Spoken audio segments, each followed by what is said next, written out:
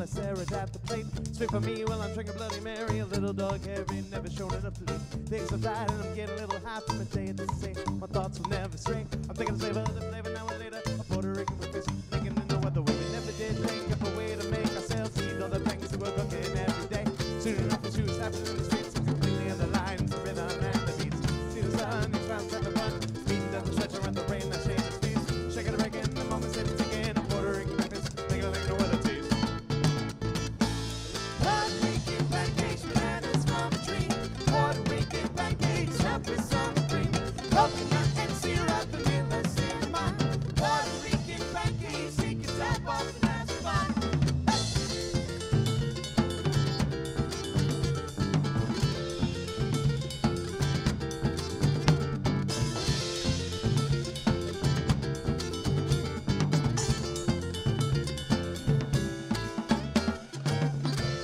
So now it's time to relax, even though you think your mind is slipping through the cracks. Sweat pouring down off the top of your nose. Shade of a cloud growing you off as it grows. Waves crashing down on the silky smooth sand. Waiting for a waiter to put a drink in your hand. Something to ease the pain in your brain, cause you party till dawn when the inhibition's gone now. So don't you should have this roast with my music in my hand while I'm supposed to have a stand. Now I'm worried about a little thing or two while I'm eating a little rice with an umbrella. All I see was making a little shade as I made a masquerade. And the food I'm gonna take begins to fade away. I taste the sugar on my tongue, I stand it up into my lung. A Puerto Rican breakfast song to have it sung. Puerto Rican pancakes, bananas from a tree. Puerto Rican pancakes, stuffed with some cream. Coconut and syrup, vanilla, cinnamon.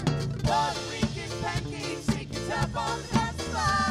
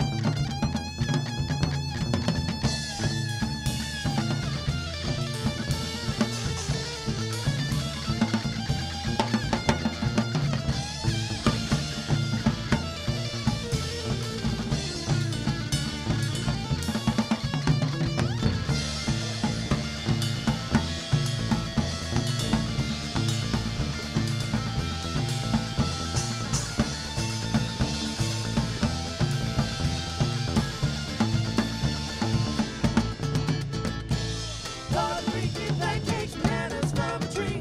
Puerto Rican pancakes, stuffed with some cream. Coconut and syrup, vanilla, cinnamon. Puerto Rican pancakes, you can top off and have fun.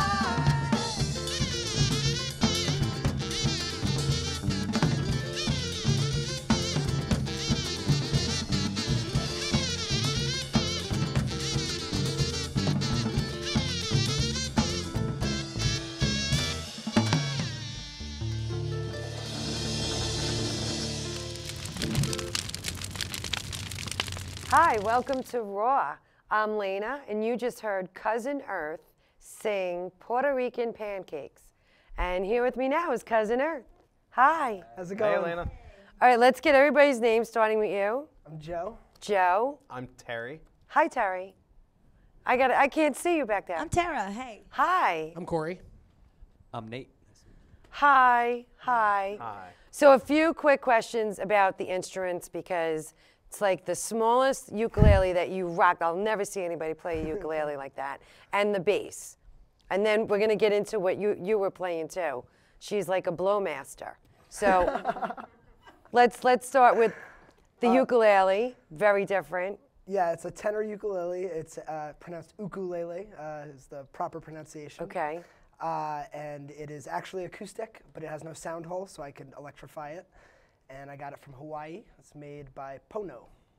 So you kind of tweaked that yourself then? No, they offer that sort of model, but you know, the pedal choice and the amps and all that was, you know, Okay. yeah. Your own little touch. And your instrument, the bass? I play the ukulele bass, or the U-bass, made by a company called Kala. The strings are like rubber bands, kind of interesting. I take very tiny. It's about 22 inches. It's basically the sweet go-kart of basses. Did you decide, like, let's play small instruments when you were forming the band? How did that Kinda. come about? I mean, Well, we played together in a progressive rock funk jam band with full instruments, guitars, piano, bass. And it started as a side project to play on the subway that me and Nate put together. And then as we recorded and played it, it was picking up some steam, so the rest of the band decided, and now we've completely morphed into Cousin Earth, and we actually play some of those progressive tunes with the ukes now. okay, and your instrument, that's something I've never seen, ever. It's called a melodica. Some people call it a wind organ or an air piano, but you need the breath and you have to play the keys at the same time to power it, to make it work. Because I've never seen that here. So how did you even find something like that? I actually discovered it through musicians I played with throughout the world, from throughout the world on a cruise ship. But when I researched the instrument, it was developed by Hohner in Germany in the 1960s. And Suzuki snatched it up and marketed it to the school system. And now in the Japanese educational system, all students learn on these little melodicas or melodeons. Wow, that is so interesting. And it was great. You played beautifully, all of you. Thank You're you. a fun band, great sounds. Who wrote Puerto Rican Pancakes? That guy. That would be me. Hello. You did. Are you Puerto Rican? I am not even remotely Puerto Rican. Did you ever go to Puerto Rico and I have did. pancakes? Actually, Is that where it's a true story. Yeah, it's a true story. Okay. I've had Puerto Rican pancakes on 2 occasions, made for me by 2 different individuals, and the song is just about having fun, partying real late, and eating It's Puerto Rican regular pancakes. pancakes that you had in Puerto Rico, or is there something special they to add it? vanilla and cinnamon, and that makes it Puerto Rican, and the fact that it's okay. actually in Puerto Rico, or perhaps made by a Puerto Rican person. Okay. How did you guys all meet to get together? Terry, maybe? Me and Corey worked at, still do at Hard Rock Cafe in Times Square. That's where I met him. And he was auditioning musicians to jam in Mercury Landing, so I came by. He picked up Nate off of Craigslist. Nate brought Joe. Wow, more than sales items on Craigslist, huh? Yeah. That's something Tara else. too. Tara, you're from Craigslist too, right? So Really? Craigslist and Hard Rock came together in Brooklyn to create a band. And I guess Joe and Nate knew each other previously. Oh, that's We played in a Frank Zappa tribute band in college together. That's how I met Okay. Nate. And we're then- going to get to one of your songs has it's a very strong Zappa influence. He's big for me and Nate and pretty much most of the band. I mean, he's But it's not the next song we're doing, Genius. right? We're doing Green Thumb Jimmy next. Who wrote that song? Really we wrote it serious. together, Corey and I. He wrote the verse lyrics, and we wrote the chorus and the vegetable breakdown as together, and I wrote the music. All right, so let's let everybody hear that song, and then we'll come back and talk about that song, okay? Sounds So great. this is Green Thumb Jimmy.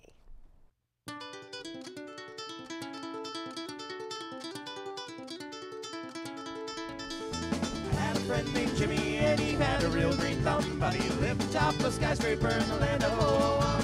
Should have had a farm, but instead he had a street. The tractor never really worked upon that thing concrete. Oh, Jimmy, don't go home. Jimmy, you're not alone. Green thumb Jimmy, you've got your vegetables, so pass them around.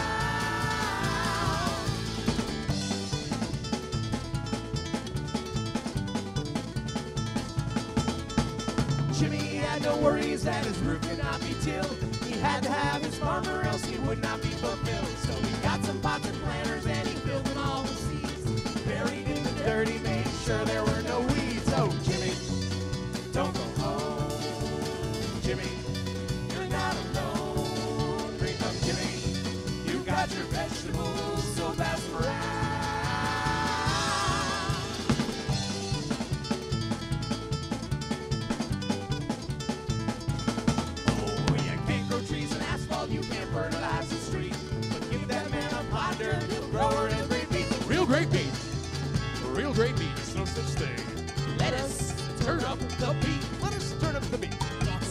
carrots, beets and carrots, corn on the cob, beets and carrots, alfalfa sprouts, carrots and corn, beets and carrots, lettuce, stirring up the beets,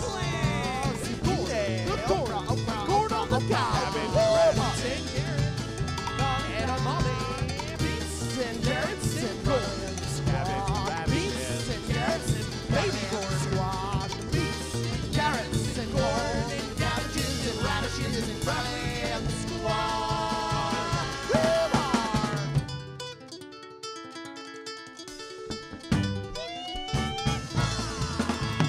All his plans began, but he talked to everyone as if they were his close friends while they soaked in the sun. Then one day they woke to find a jungle where it hide, spilling down the building walls with tons and tons of vines. Oh, Jimmy, don't go home. Jimmy, you're not alone. Breathe on Jimmy, you've got your vegetables, so that's right. Oh, Jimmy, don't go home. Breathe on Jimmy, you're not alone. Breathe on Jimmy, you got your vegetables, so that's right. Tangled in a web of green, young Jimmy found his way up to the roof where it began that very fateful day. His vegetables had grown into the farm that he had dreamed, but all his neighbors hated his green thumber, so it seemed. Hey Jimmy, what's up with all these vegetables on your roof? This is where I come up to smoke cigarettes and hang out. Now you got rutabagas and cabbages and radishes everywhere. What do you think you're a farmer? Forget about it. Okay, that was Green Thumb Jimmy. So now you two wrote this song, and where does this come from? A buddy of mine from college, we build amps together. He was in a bluegrass outfit. He plays banjo in it, and when I would go visit him to work on the amps, he'd always have me jam with the other bluegrass musicians. It's fun. That's where the music comes from. It's about coming together and singing along, you know, and a lot of times it's simple chord changes, but it's a melody everyone can kind of latch on to. And so when we started this band, I realized that the uke could sound like a banjo if you pick it a certain way, and I just wanted to do that to pay tribute to him. And you thought of a farmer, so that's why you were like, Jimmy's growing stuff? Well, that was on Corey. He started the idea for it, but yeah, the idea is, you know, we're from the city, and so, you know, the idea of a farm in the city is kind of ridiculous, and you can kind of go from there. I don't know where these ideas come from. It's like, you know, that it really came upon me one day, you know, struck by lightning, drank a, you know, quarter unicorn's blood, and then next thing you know, Green Thumb Jimmy, it exists. You know, that's kind of how songs work, I guess, sometimes. Gardening's important. Gardening is important. So you started with these two different instruments here. How do you chime in with your instrument? Gosh, that's interesting, actually, because I was just singing for a while and doing percussion instruments and random things. I actually hurt my ankle, and I didn't know what I was going to do with all my downtime, so I bought a melodica and learned how to play it. And I said, I'm going to turn this bad thing into something good, and spent all that time sitting on the couch with my foot up learning how to play this instrument I had, you know, discovered maybe a So year it was prior. easy for you to chime in with the rhythms and the melodies and... Well, these guys helped me a lot. I do have to say they've all been saints teaching me, because I do have some training in piano. I've never really played an instrument with a group before. So these guys have all kind of like been gracious and taken me under their wing and really kind of fine-tuned my ear to play along with them. Oh. Yeah. Very. They took me by the hand. They helped me out. Yeah. So now the next song that we're gonna do is Dirty Wet Rock. Okay, we're gonna get more into this, but this is the one that really has that Zappa sound. So who wrote this one? Did you? Terry and I wrote that one mostly. I wrote I generally write the music and bring it and shop it, although Terry and Corey both write songs by themselves. I mean, it's So you different love every- Zappa. I love Zappa.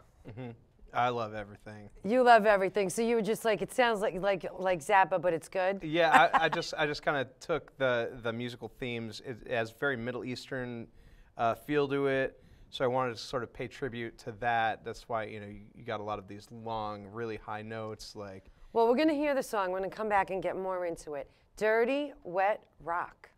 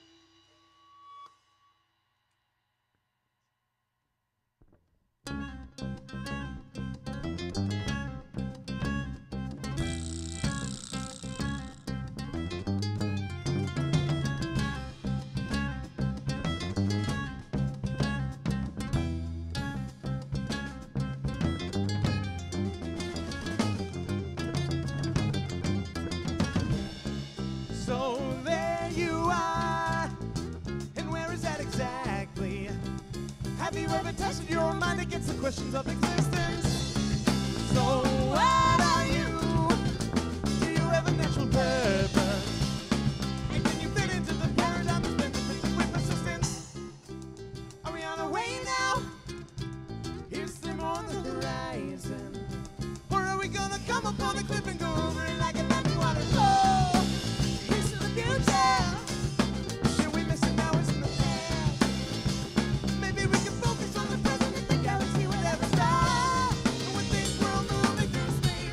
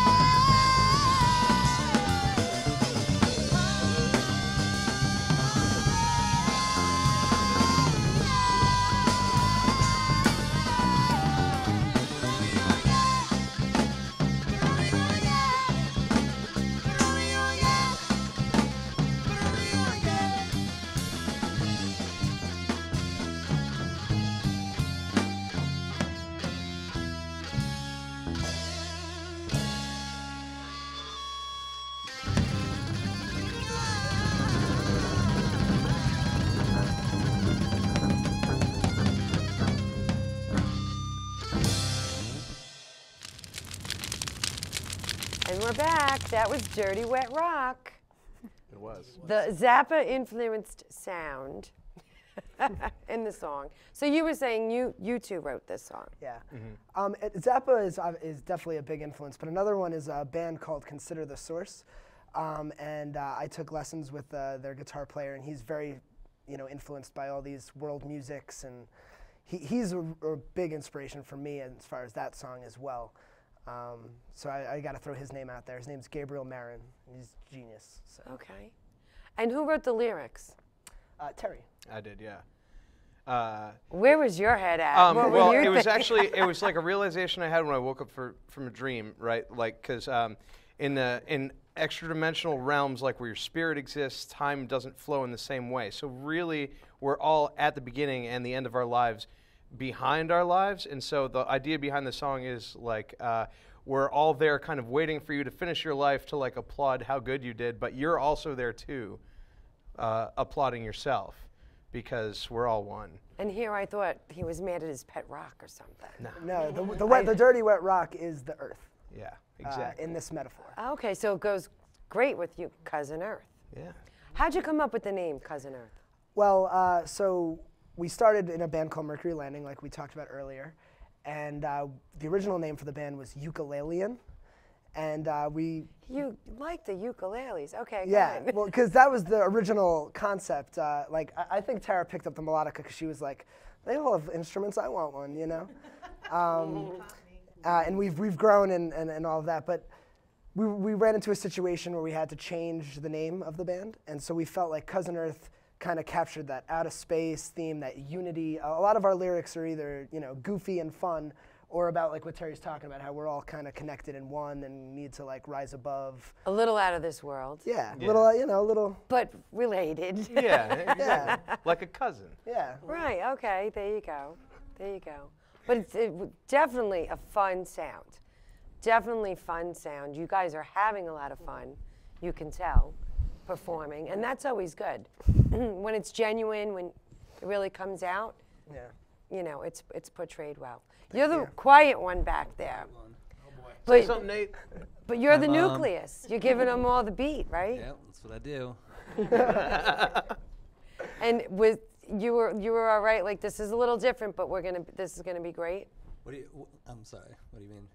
With the sound, with their instruments. Oh yeah, no. and- I mean, like me and him did the Frank Zappa band way back in college, 4 or 5 years ago, and I met Corey way back in the day when I first moved to New York City. So it just kind of went from there and steamrolled as a little project on the side, and then it became we kind of put our old band Mercury Landing to the side and pushed this thing forward.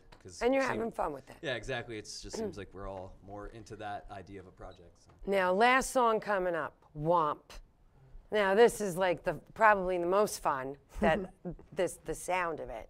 So let's hear Womp, and we're gonna come back, talk about the fun.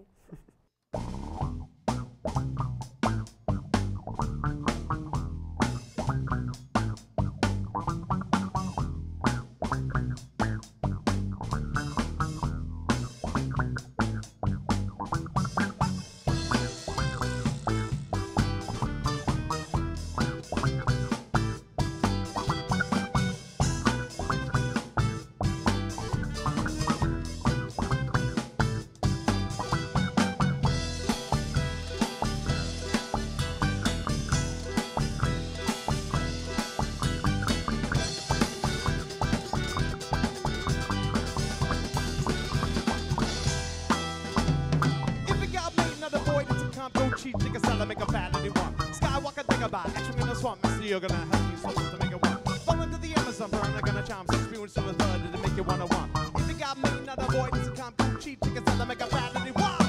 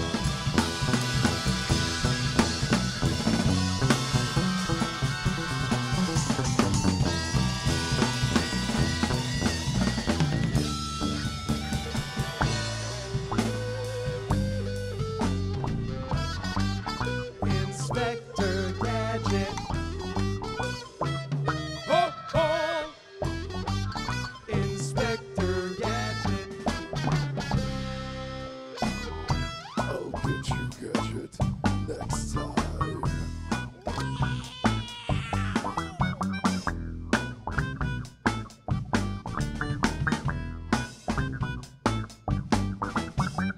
Now you hear the cycle to the palm. You graduated with a PhD in one. Super Mario avoiding a thwomp. Firefly making stupid from womp. Big house party was an old fashioned romp. Spike the punch and make the itty bitty swamp. Now you hear the circumstance and plump. You graduated with a PhD in wah. Wah.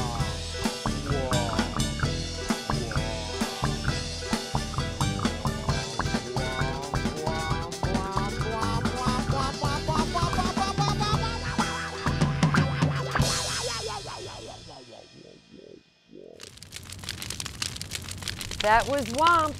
Now you have the most fun in that song. The sounds that come out of your mouth. Yeah, I get that a lot. I get that a lot.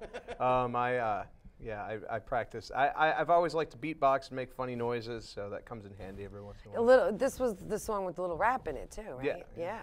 There's a little hip hop influence. I grew up in the 80s and 90s, so hip hop was definitely a huge influence on my lyrical stylings. So you wrote the song, the lyrics? Well, me and Corey actually wrote it on a road trip together. We were just rapping in the car. It was a long stretch of road, nothing to do. Yeah, we just made up some rap lyrics, so we threw it down. It was originally kind of instrumental, but we figured it could use some dope rhymes, so we threw some dope rhymes in there. Just like that. Yeah. Just like that. Super Mario was born in Twomp. Yep. So when they come, they do a road trip, you guys get together for rehearsal, and you say, listen, this is what we came up with. You just put your own, add your own spin to it to collaborate a little bit, or you're giving them direction? Usually everybody has somebody comes in with like a big idea, and then everybody just adds a bunch of little ideas on top of the big idea. Because I would think it's really hard for you with the instrument that you're playing. It's just all by ear. It's not like. Well, they can tell me the chords. They can tell me, oh, this is an E major chord, and I know how to translate that onto the keyboard. So it's not that terrible. But every once in a while, there is a line or something that perhaps maybe Joe figured out on the ukulele, and he really wants in the song. So he'll teach it to me on the melodica, and yeah, that is earing it out. We just kind of try to communicate to each other, any way we can, and figure it out as a team. Well, definitely the teamwork. Like I said, you guys are having a lot of fun, and that comes through. The sound is great. So where can we all find you, Cousin Earth? CousinEarth.com. Orbiting. Facebook.com/CousinEarth. Twitter.com/CousinEarth. Basically, you type in Cousin Earth and band or music in Google, will come up. Unfortunately, the Kepler planet's kind of stealing our buzz a little bit. Yeah. So when you type in Cousin Earth by itself, you got to scroll 3 or 4 down to find us. Because of that planet. Yeah, but that planet is nowhere near as cool as us. Even though there could be life on that planet. There could be. Could be. But I don't know. And you list where you're playing. Yeah, we play in the Northeast. This fall we have a really great schedule lined up. We'll be in Rhode Island, Connecticut, Massachusetts, upstate New York. We're playing. So you're definitely not limited to New York. No. And we're actually, releasing a record. Do it up. You got it. Oh yeah, yeah. We're releasing an album, and it's going to have 7 songs, and we're releasing it November 20th. We're playing at the Bowery Electric in Manhattan. In Manhattan. Mm-hmm. Oh, well, good luck to you guys. I hope it's a great show. And thanks for being here on Raw. And thanks for watching.